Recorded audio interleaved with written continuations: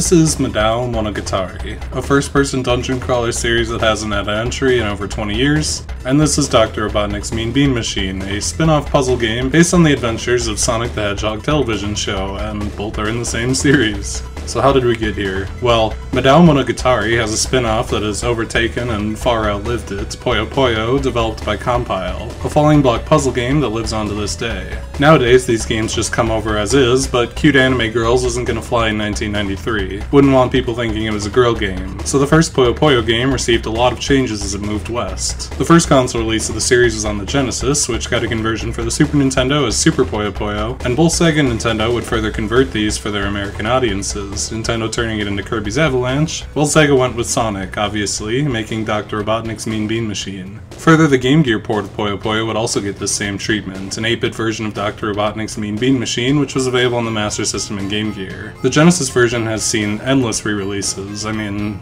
it's a Genesis game, they never stopped porting them. The Genesis version was part of a collection on the Genesis called Sonic Classics. It was on the PC with Sega Puzzle Pack in the 90s, a Japanese-only PC collection called Sega Archives from USA Volume 2, Sonic Mega Collection on the Gamecube, as well as Mega Collection Plus on the Xbox and PS2, multiple plug-and-plays, the Wii Virtual Console, Sonic's Ultimate Genesis Collection on the Xbox 360 and PS3, the PC Collection, Sega Mega Drive Collection Volume 4 and Gold Edition, Sega Genesis Classics on PS4, Xbox One, Switch, and PC, the Sega Genesis Mini, via Nintendo Switch Online's Genesis Online Collection, and a release on Steam. The short version of that is that this game is available on basically everything and extremely easy to find.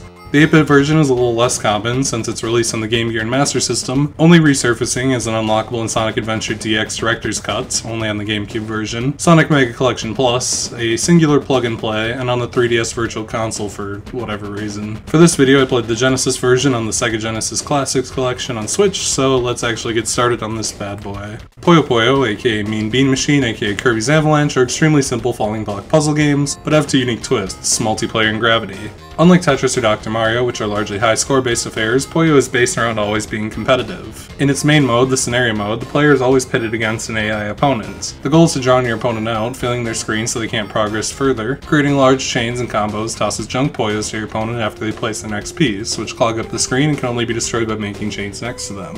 As for gravity, unlike Tetris, or even more fittingly Dr. Mario, whose pills are 2x1 like Puyos, the two Puyos that fall from the top of the screen are independent from each other, and when placed will fall apart from each other. This also applies when lower pieces are removed, causing all Puyos above to fall, which leads into combos to create more junk Puyos for your opponents. The key to the game is to create ladders in some way, to organize your Puyos in a way that when you finally connect 4 or more to destroy the first set, the ones above them start going off too, burying your opponent deeper and deeper. I don't know if there's a more satisfying puzzle game mechanic. Setting up and executing a large combo as everything slowly goes with the pitch of the junk Puyos rising in celebration with each, genuinely fantastic. Beyond that, the game is just a really simple, fun puzzle game. There's not much more to say mechanically. This first game especially is just a race to get a good combo or chain first, as comeback mechanics hadn't been introduced to the series yet. The primary mode, Scenario Mode, is a series of 13 opponents. In Mean Bean Machine, these are all Robotnik's minions from the Adventures of Sonic the Hedgehog cartoon, with Robotnik as the final boss. Before he readopted the Eggman mantle in the West, he was called Robotnik here. Presumably Eggman wasn't considered intimidating enough, but the canon would eventually come to see Robotnik as his last name. It's worth noting that the game has multiple speeds too. The longer a match goes on, the faster blocks fall until they become near uncontrollable, and the later levels have higher and higher default speeds. Outside of Scenario Mode, the game has a regular versus mode, an exercise mode, a more traditional puzzle game mode focused on solo play and going for high scores. There's no junk Puyos, but if you end up getting in a bad spot, the game can occasionally send some help in the form of power-ups. Has-Been, which is the mascot of Puyo Puyo, whose name is Carbuncle, but they renamed him to a shitty pun for this version, just like they renamed Puyo's beans for some reason. Carbuncle changes random beans to a different color, which can potentially give you some combos, and big Puyos can be dropped, which clear 2 columns entirely to give a bit of space. So it's a pretty simple mode, that's kind of the gist of it. Same thing, solo, power-ups. To talk about the visuals, I don't know how controversial this is, but the Adventures of Sonic the Hedgehog style has never really appealed to me. I really do not like the character designs, and the redesigns of the Puyos are absolutely horrific. Puyos have a cute simplicity to them, while the beans are disgusting pig blobs and completely off-putting, especially the one with the mustache. I'm not sure why they decided to go with the adventures designs for the game. I can only imagine that it was perhaps the need to fill 13 character slots in a game series with very few, or maybe just simple cross-promotion. That said, the sprite work is good and accurate to the show, especially the brief larger cutscene before the game's intro and right before you fight Robotnik, but the character portraits are also very nice, well animated and drawn, working from bad designs though. In-game, there's really not a lot to look at. The Puyos are cute, Carbuncle is cute, but it's just plain backgrounds and Puyos. It looks good for what it is, but it's really nothing flashy as you'd expect. Most of the music in Dr. Robotnik's Mean Bean Machine is carried directly from Puyo Puyo. The soundtrack is extremely small, but undeniably great, especially the simple tune that plays over the actual gameplay, which speeds up alongside the game. The credits theme is also really nice. Genuinely, there's not a lot to say about the game in the area. It's serviceable to good, and that's all it really needs to be. The game might be impossible if you're colorblind though. Also kind of an odd note, I'm fairly certain that this is the only Sonic spin-off to never mention Sonic. He never appears on screen, Robotnik is obsessed with beans, and according to the wiki, you play as Carbuncle's cousin has-been or something. I mean, it's just Carbuncle, but just an odd note. I decided it would be pertinent to watch at least a little of the adventures of Sonic the Hedgehog. It was not. The show hardly relates to the game, as you might imagine, given it focuses on Sonic, who is entirely absent from the game. I watched 2 episodes, the first episode and some random one, and honestly it's not awful. The animation can be pretty shoddy, but Urkel's a fine Sonic that kind of weirdly ended up influencing most of Sonic's later portrayals, which is kind of funny. The show's a generic kiddie cartoon, it's serviceable but nothing special. The antagonists from the show are bosses in the game, but they're not really portrayed as the goobers they are in the show. They're played to be more intimidating, which is kind of a weird difference. The highlight of the show is definitely the Sonic Says PSAs. Not so much for their own content, but kind of the weird memeable potential, like Tails smoking a cigarette and the Stranger Danger one. At this point, the show is probably best remembered for the fucking YouTube poops, which is better than nothing, I guess. Most shows of this caliber are forgotten and buried, at least this has some kind of legacy. Is Mean Bean Machine a good adaptation of the show? No, it barely is. The aesthetic is borrowed because they needed characters to fill a roster, but it bears no actual resemblance to their characterization, and that's as much as I'm willing to dig into this show. It's a show that is very targeted to the Saturday morning cartoon demographic and does that well enough. Dr. Robotnik's Mean Bean Machine is an odd beast. I really think Puyo Puyo would have been okay as it was. I know anime wasn't huge in America at the time, but it seems like a lot of effort to de-girly it, as it were. That said, the conversion probably facilitated Puyo's existence in the West in a lot of ways. Puyo was always going to live on in Japan, and for a long time, that's all it was, but Dr. Robotnik's Mean Bean Machine and its ties to Sonic let it keep coming back to an extensive Western Puyo drought. Mega Collection plug-and-plays, which kept the series alive at least, alive enough for new generations to become addicted to its amazing gameplay. It's also worth noting that part of the reason the game keeps coming back, while its distant relative Kirby's Avalanche doesn't, is that since Compile's collapse in the early 2000s, Sega now owns Puyo Puyo, meaning there's no hoops to jump through in the re-release process, although I highly doubt Mean Bean Machine is a part of that decision. While Mean Bean Machine is an odd novelty nowadays, it's well recognized enough that Sonic Mania's 4th boss is literally just Mean Bean Machine. This silly game is as much a part of Sonic's history as it is Puyo's now. Dr. Robotnik's Mean Bean Machine, and by extension Puyo Puyo 1 and Kirby's Avalanche are great. It's a mesmerizing puzzle game that's got great mechanics. It lacks the comeback mechanics of later games, which makes it a little less exciting and a little more clunky, but for my money, this is the best puzzle franchise even in this primitive version. So let's talk about the even more primitive version.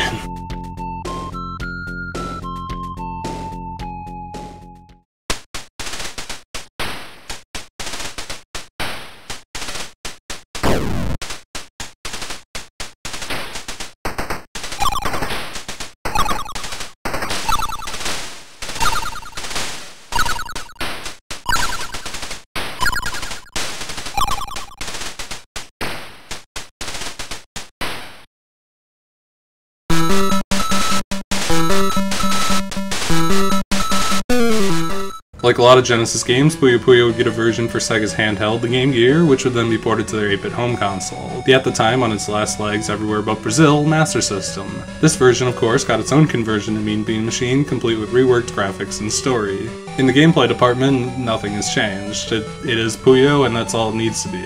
The primary mode remains unchanged: fight Robotnik's minions, then him. The short text cutscenes have been dropped for a static menu that resembles a Mega Man stage selection, and the game feels a little slower at low levels, but it basically pans out to be nearly identical in most regards. Exhibition mode, likewise, is basically identical, and it even includes a multiplayer mode just like the Genesis version, although the handheld version obviously requires 2 Game Gears.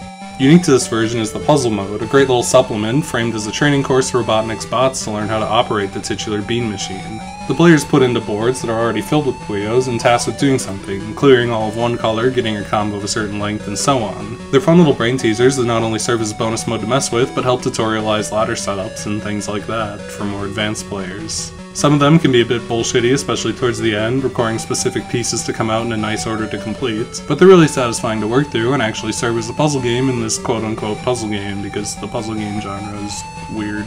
A lot of the later ones are pretty tedious, if not outright luck dependent, but I think it's enough of a reason to try this version of Mean Bean Machine if nothing else. On its aesthetic qualities, the game has obviously taken a large hit. 8-bit systems, especially handhelds, don't come close to the power of the 16-bit successors. The music is much lower quality, and the biggest shame, the really catchy and rhythmic music has been turned into a mediocre mush. The visuals are much simpler, but still hold up pretty well. The base gameplay is basically impossible to hurt with the weaker visuals, the Puyos aren't nearly as animated, and they don't have the great impact sounds, but they serve their purpose as well. Similar are the characters and portraits. They can't be nearly as detailed or colorful, but still look pretty spot on. The game includes the simple cutscenes from the Genesis version and a more limited palette as well. Unlike the Genesis version, which sees constant re-releases, Mean Bean Machine's 8-bit version is something of a forgotten oddity. The Master System never caught on like the NES did in most regions. I know it was a little more popular in Europe and still lives on in Brazil, but talking about real countries here. And the Game Gear has kind of been buried with time, a weird handheld full of bad conversions of good Genesis games that chews batteries like nothing else. Limited re-releases have left it behind unlike its largely superior Genesis version. It's still an okay version of the game, it's Puyo, no matter how bad it looks, it's gonna be fun. The music downgrade hurts more than any visual downgrade, but it does have one saving grace, which is the puzzle mode. Like I said before, it's worth playing through this if you love Puyo, even if it isn't the better version in most ways.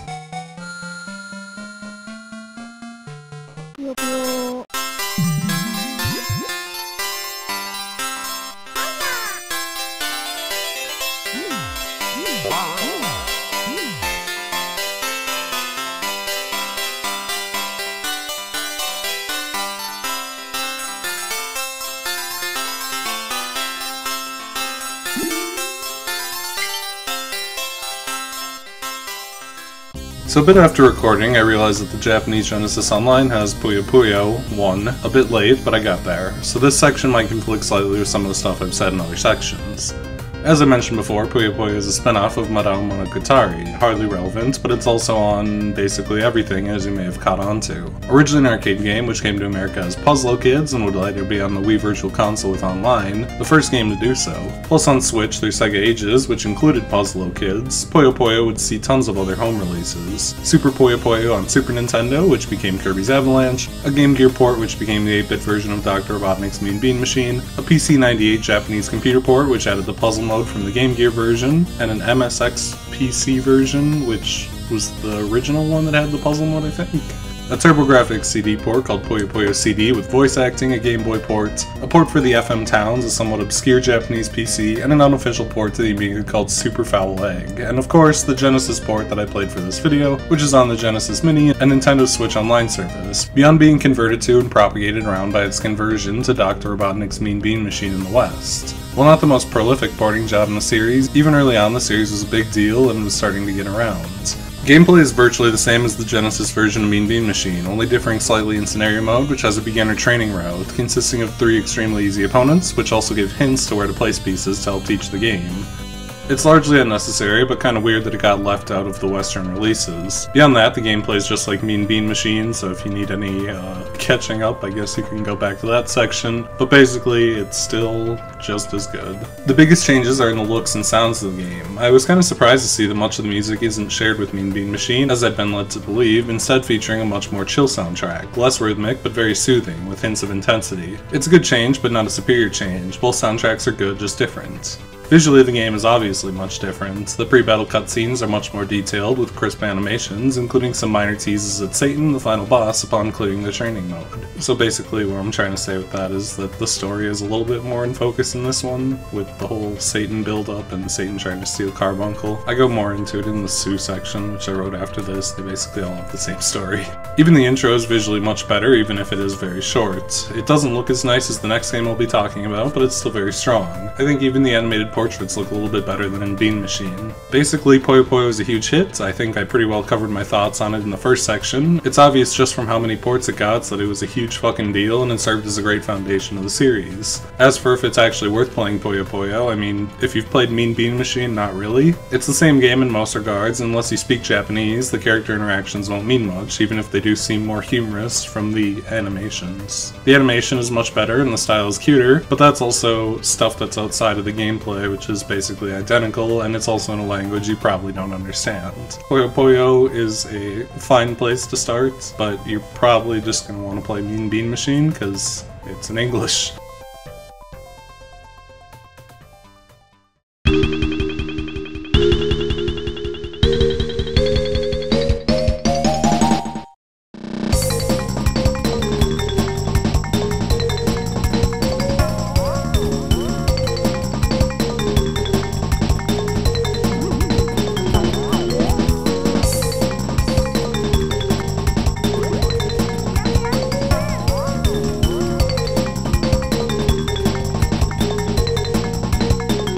While I wasn't initially going to include Super Puyo Puyo Sue, as it is technically a sequel, I think the gameplay here is similar enough to make it worthwhile. Most often, Puyo Puyo Sue is called Puyo Puyo 2 in America, which kinda misses the joke. Sue means expert, but sounds like 2, a naming convention that would follow the series for a long time to come. For example, Puyo Puyo 3 is called Puyo Puyo Sun, which is the Japanese word for 3, and it has a sun motif to it. Puyo Puyo 2, as with its predecessor, began as an arcade game and then got lots of ports. This game was a smash hit in Japan, rivaling Street Fighter 2 in arcades apparently. This resulted in a lot of fucking ports, most of which avoided international release. The arcade version would be re-released multiple times, on the Wii Virtual Console with online multiplayer only in Japan, on the 3DS for Sega 3D Classics, which did come to America, untranslated, and on the Switch as part of Sega Ages, which also reached America untranslated. Meanwhile, various other versions would pop up, an arcade-perfect Genesis port, which was remade in Puyo Puyo Box, a Puyo Remake Collection on the PlayStation, on the Wii's Virtual Console, even in the West, untranslated, and the Genesis Mini. There was also a TurboGrafx CD port, Puyo Puyo Sue, which had voice acting, a Game Boy version, a Game Gear version, a Saturn version, which added in some new modes like Practice, a PlayStation port, Puyo Puyo Sue Kitaban, which includes the Saturn's changes, as well as changes to Practice mode, a Windows 95 version, a Wonder Swan version, a Neo Geo Pocket Color port, which actually came to America as Puyo Pop, which makes that the first time that Puyo Puyo 2 was available in America, as well as a later GBA version based off Puyo Pop, which was also called Puyo Pop. A PS2 version called Puyo Puyo Sue Perfect Set, which is an enhanced version of the PS1 version. And finally, and most importantly for this video, 2 Super Nintendo ports, Super Puyo Puyo Sue and Super Puyo Puyo Sue Remix, which added an expert mode and practice courses. The first of which has also reappeared on Nintendo Switch Online service in all regions, which is how I played it. If you don't get the point of all this, what I'm trying to say is that Puyo Puyo Sue was a very big deal in Japan. So let's talk about Super Puyo Puyo Sue on the Super Nintendo, on the Switch, online. So with all that out of the way, what's changed? Not much, and also a lot. The basic gameplay hasn't changed for the most part. Match Puyos, get combos. It's the rule changes that make Sue special. We finally got comeback mechanics. The Sue rule set changes were so impactful that to this day every release in the franchise still uses the Sue rule sets in it, or at least some variants of them, even up to Puyo Puyo Tetris 2, which only released a few years ago. The primary change is offset. As Junk Puyo build above you from your opponent's combos, you have the opportunity to use your own combos to not only reduce the amount being sent your way, but also override it completely to send Junk Puyo to your opponent. This combined with lower Junk Puyos generated makes the game much more of a back and forth. No longer a race to a large chain, but more focused on board setup, careful timing on setting it off to bury opponents, and quick response to keep from getting buried. Sue also makes a change that as the match goes on, more and more Junk Puyo are generated, keeping things from hitting a stalemate on top of increasing fall speeds of Puyos. There's a few more minor changes, but these are the two big ones. Needless to say, it's the same great game, just balanced better. It's fantastic.